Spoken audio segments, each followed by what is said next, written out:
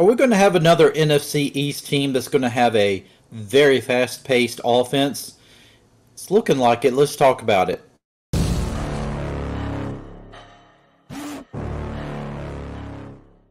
Hey folks, welcome back to another video here on the Washington Football Maniacs channel.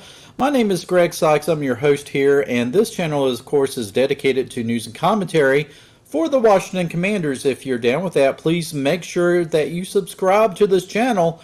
And when you do, also make sure that you hit that subscribe button and make sure you also hit that notification bell so you won't miss another video release. Hey, a lot of times we get into a rut with our bills, with our finances, and we need a lot of help.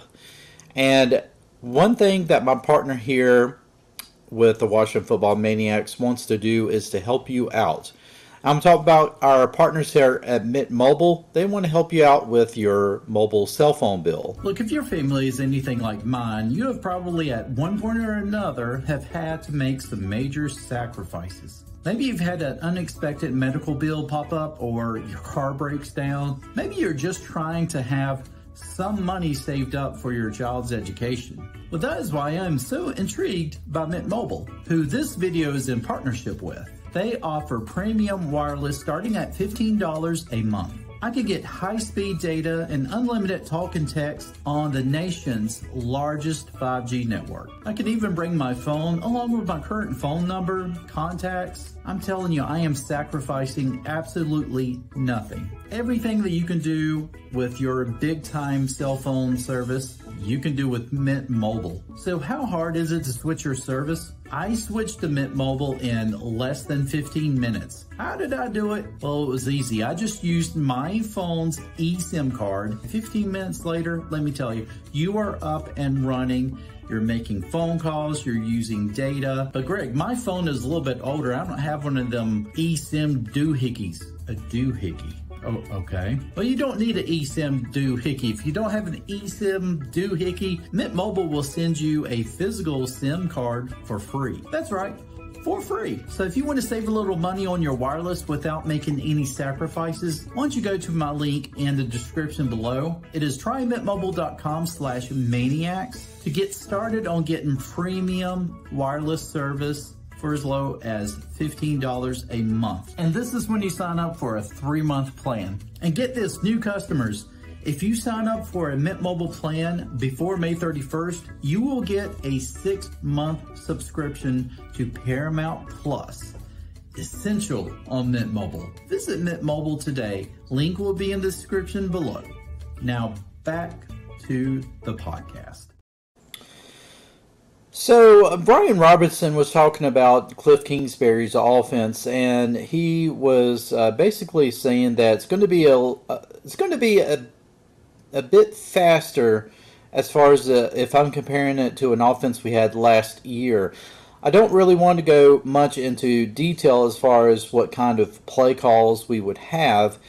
I just know the tempo would be faster compared to last year. We had a huddle type of offense. The offense would be more of a no-huddle. So if I can give any idea of how this offense will go, it'll be a no-huddle offense. So possibly, if I can compare this, it's going to be something like the Philadelphia Eagles, where, you know, the Eagles don't really huddle up. They go from one play to the next. And, you know, this seems to be very successful and effective for the Philadelphia Eagles, and at times it's unstoppable for the Eagles. They can march up and down the field at will, and of course, you know, Jalen Hurts, he is very successful at running that offense for the Philadelphia Eagles, and it almost feels like that Cliff Kingsbury's offense, with the weapons that he has, starting to kind of mimic the Philadelphia Eagles in a way. And that tempo, you know, you're seeing more and more that these offenses that are pretty successful in the NFL is more the up-tempo type of offenses. Now, that's not anything that's the abnormal or what you consider a recent type of idea.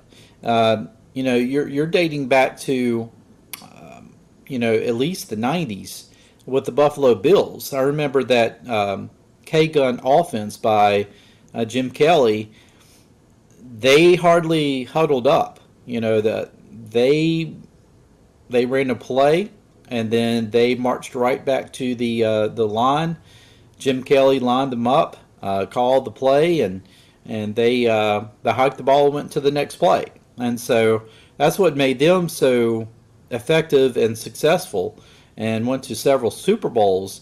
Is the fact that they really didn't allow for a lot of defensive substitutions and things like that, and they were able to pile up the points as well. And so I think having more of an up-tempo type of offense is going to be pretty effective. Especially when you have a lot of young guys too. You get them into a tempo, get them into a rhythm, and that's really effective. I think that's very important as well for young guys, to really get them into a rhythm early in the game. That way, it gets the game flow into your favor and is able to really be effective and get the upper hand. And so you can hopefully win a few more ball games like that. But I'm really excited to see what this offense is going to give us. And also, again, we talk about this air raid offense, and immediately a lot of us think about, it's the old ball coach type of thing where you're just going to throw the football around the field. But in all honesty, the more that we hear about this, the more that it kind of sounds like it's going to be the exact opposite. The running backs are going to have a huge part in this offense. I mean, you go out and get an Austin Eckler. You already have a Brian Robinson. You got a Chris Rodriguez. You go out and you draft running back. So, I mean, you're going to have some guys in there who are going to have a chance to make some plays as well. And I think you're going to have an opportunity to have a pretty strong running game as well. And of course, Dan Quinn and even Cliff Kingsbury has preached balance. And that means running game, just as much of a running game as a passing game as well.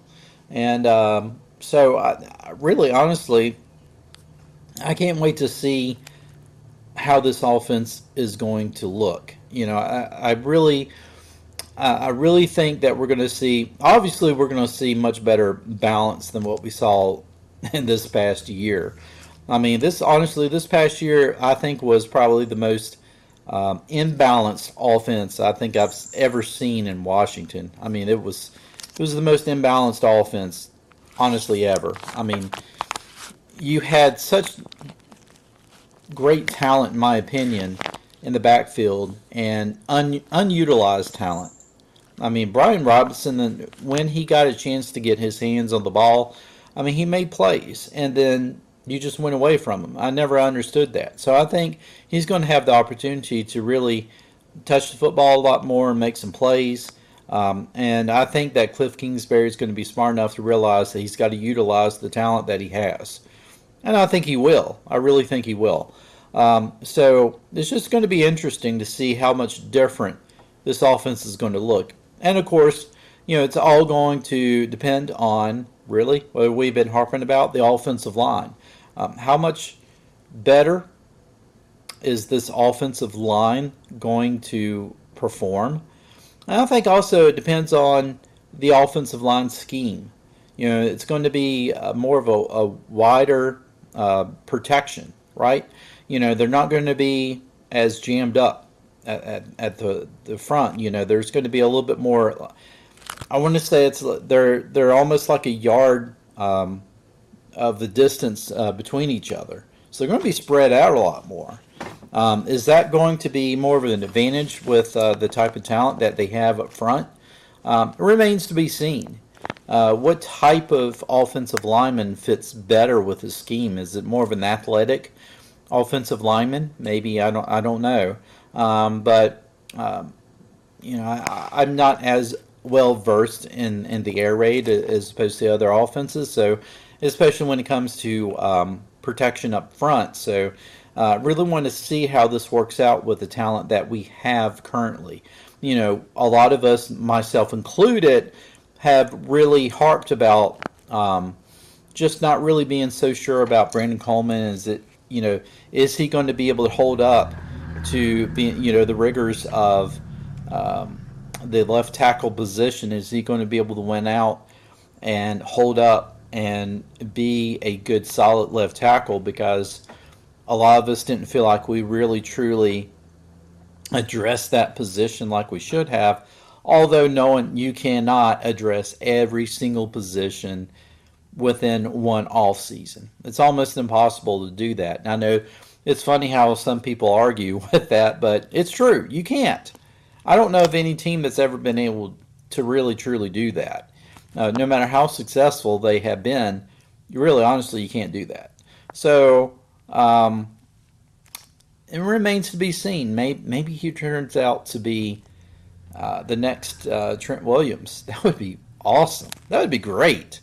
The only thing I would say is let's just hope that in saying that he turns out to be a guy who doesn't get disgruntled with the medical staff and he actually stays with us for the long haul. So, yeah, I mean, I'm excited. I want to see an up-tempo type of offense. I want to see an offense that, if they do mimic the Philadelphia Eagles, that's going to be nasty, because I am always nervous about that Philadelphia Eagles offense. They wear defense down fast, right?